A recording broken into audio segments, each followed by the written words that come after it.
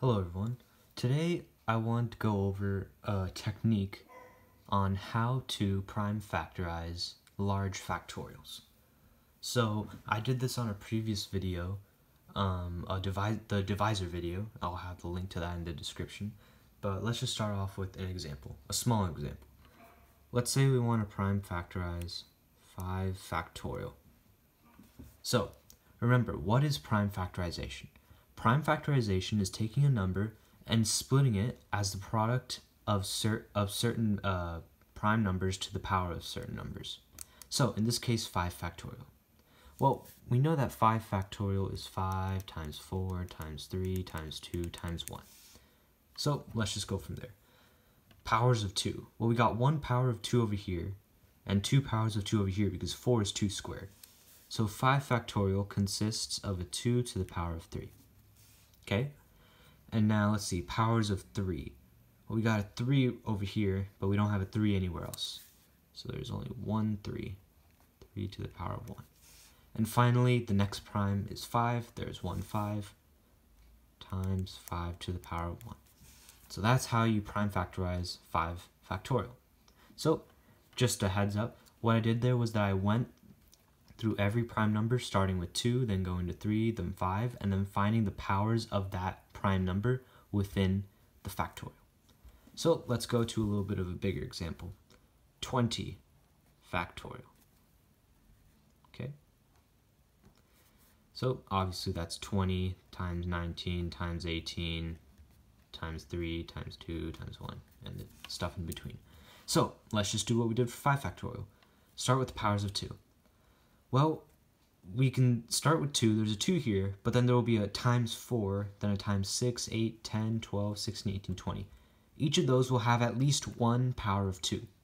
So we count up the number of 2's, in 20. So that's just 20 divided by 2, right? 20 divided by 2, so that's 10. So that's 2 to the power of 10. Well, not exactly. Keep in mind, 4 is 2 squared. So there's another power of 2 in each multiple of 4. So let's multiply 20 by 4. And we get there are 5 more powers of 2. But hold on, there's also an 8. 8 is 2 cubed. So now we have to look at all the multiples of 8 up to 20. So if we do 20 divided by 8, we don't get an integer. However, if we take the floor function, and all the floor function is taking the nearest the integer less than the number that you get inside of this floor function. So 20 divided by 8 is 2 point something, right? 2 point something. But we don't want that point something. We just want a whole number. So round it down to 2. You always round down. In fact, we can put floor functions on all of these, because the floor function of an integer is just that integer. The floor function of that integer point something is just that integer. So now we have the powers of 2, 4, 8, and oh, don't forget 16. 16 is 2 to the power of 4. So there's an extra power of 2 there. So 20 divided by 16, the floor of that is equal to 1. So this is the number of powers of 2 in 20 factorial. 10 plus 5 plus 2 plus 1, that gives us 18. 2 to the power of 18. So let's do this for 3. So 3, well 3, 6, 9, 12, 15, 18, right? All of those have at least 1 power of 3 in them. So let's do 20 divided by 3, floored. So that equals 6.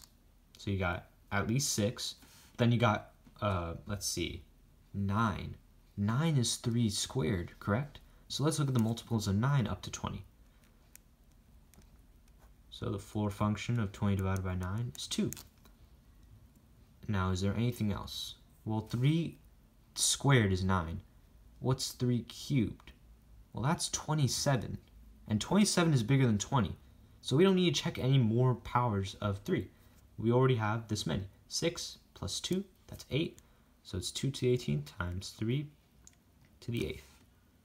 So let's check now the next prime, which is 5, not 4. Remember, we don't need to check non-prime numbers. This is prime factorization, so we're doing this for each prime number. Remember that.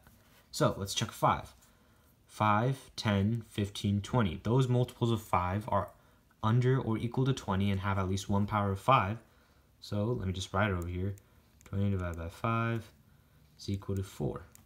So there's at least 4 powers of 5. Now, what about 5 squared? Well, 5 squared is 25, and 25 is bigger than 20. So we don't have to go any more than this. We know that there are only 4 powers of 5. Okay, let's see. The next prime is 7. 7, 14, and that's it. The floor of 20 divided by 7 is 2. So there are only 2 powers of 7. We don't have to go further because 7 squared is 49, which is already way bigger than 20, right? So it's not going to be anywhere near that proximity in which we're going to have another power of 7. So there's 7 squared. Let's see, 8's not prime, 9 isn't prime, 10 isn't prime, 11. Well, the floor of 20 divided by 11 is 1 point something, aka just 1. So there's just 1 power of 11. And again, we don't have to look for 11 squared, because 11 squared is 121, which is 101 bigger than 20. So we don't have to worry about that. So now, from now onwards, every prime is only going to have 1, because the square of that prime is going to be so much bigger than 20. So let's see, what's the next prime? 13. Let's see, 17. 19.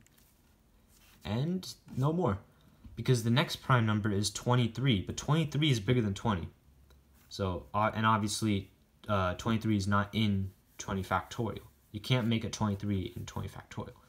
So this is it. This is our whole prime factorization.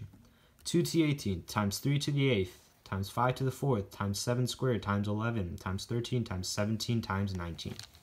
Oops. Ink. There we go. And there we have it. So it's a bit confusing at first. It definitely was for me. But once you do more and more contest math problems, it gets a lot easier. So, have a nice day.